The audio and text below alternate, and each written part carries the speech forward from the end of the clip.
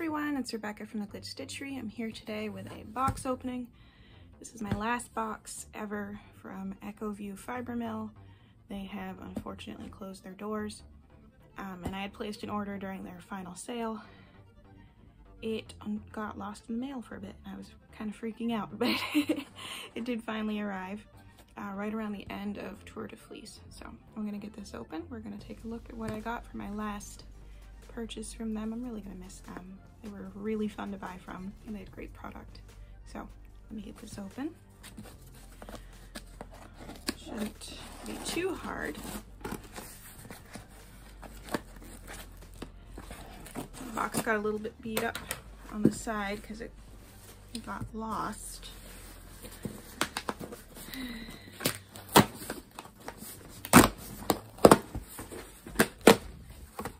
All right, here we go.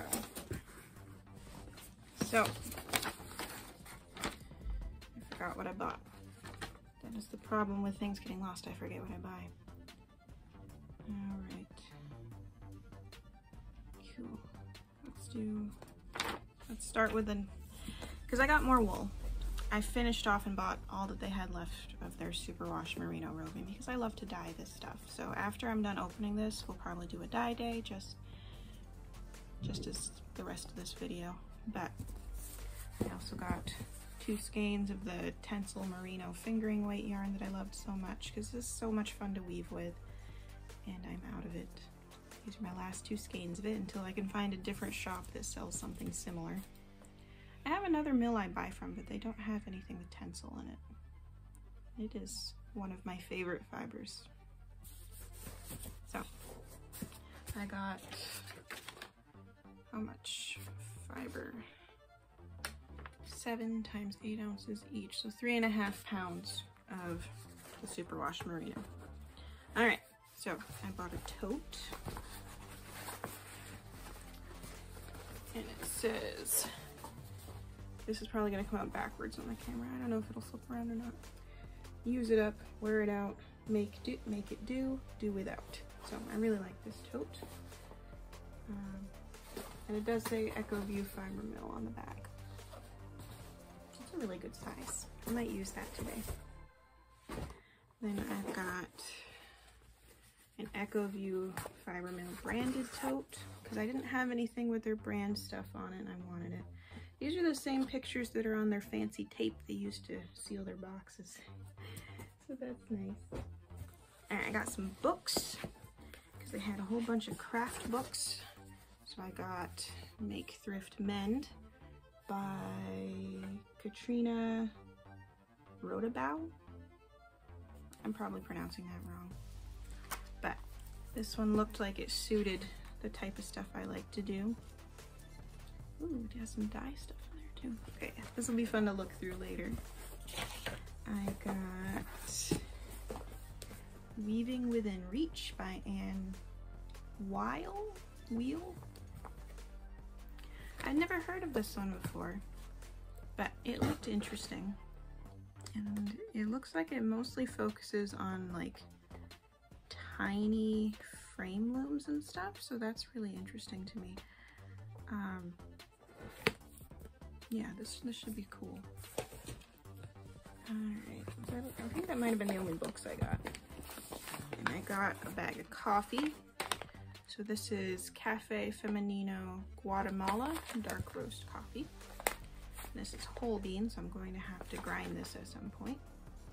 It smells really good. And I've got this tiny felting kit. So let's make a felted succulent. So this kit has a foam felting mat, 2 felting needles, brown wool, green wool, a terracotta pot, and instructions. And it's adorable. I don't really do much needle felting, but I thought I would do this specifically because I liked this.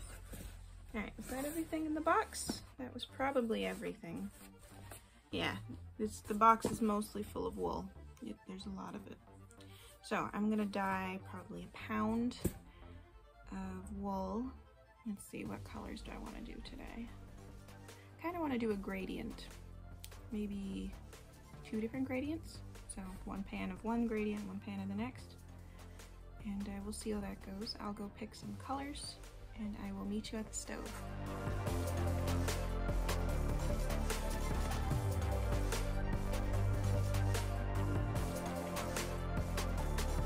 Alright, so I have decided to do two different things with the Echoview fiber today.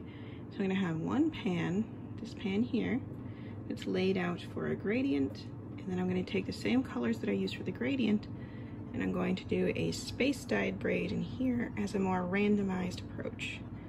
So I'm going to see at the end what the two look like. At the moment I'm just leaving them to soak for a couple hours in some water and white vinegar. They're both 8 ounces. Yeah, 8 ounces. So this one is obviously laid out flat, and then this one I chained, so we'll have more resists. So yeah, I am going to let these sit for a few hours, then put on my safety gear so I can work with dry powder, and then I'll get these dyed.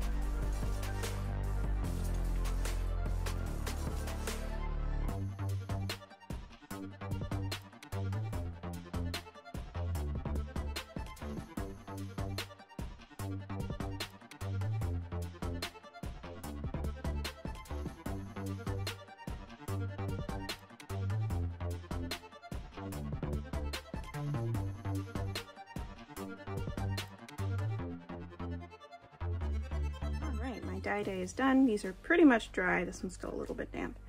And I have re-braided them so that they're like the same thickness and a little bit easier to compare. So I am very happy with how this came out. I love the more gradient-esque look of this one. It's not a perfect gradient, but it does move from one color to the next. So I am happy about that. And I love, love, love how this one came out. I wasn't sure when I made this if it would work at all because I was nervous about the yellow and the purple in one pot together. But for the most part, they didn't really mix completely. You get patches of just yellow, and patches of just purple, and patches of just red. But then when they did mix, it made this incredible burgundy color that I really, really like. Now, it's not like I measured very precisely, so I don't know exactly if these are the exact same amounts of dye, but they are the exact same colors, and I tried to at least be close to the same amounts of dye, and I am so happy with how this came out. I really want to try this again with more color variations just to see how they look made in, you know, applied in different manners, heat added in different manners. The order of the steps changed ever so slightly. As it is though, I love these, and I am already kind of freaking out that Echoview is no more, because I have no idea how I'm going to buy more wool when I run out of what I have to dye now. I guess I'll just have to find a new source. I just hate having to find another source when I loved the one I had so much. So this is my last Echoview ever video, other than, you know, dyeing the stuff I have left, but unfortunately I can't even link to their store anymore because it doesn't exist. So I'll have a link to their Instagram in the description so you can at least read about them, even though you can't buy from them anymore. Anyway, thank you so much for watching, and I hope you all have a great day. And in the future, when I spin these, I will have that in another video, so you can look forward to that. Thanks again.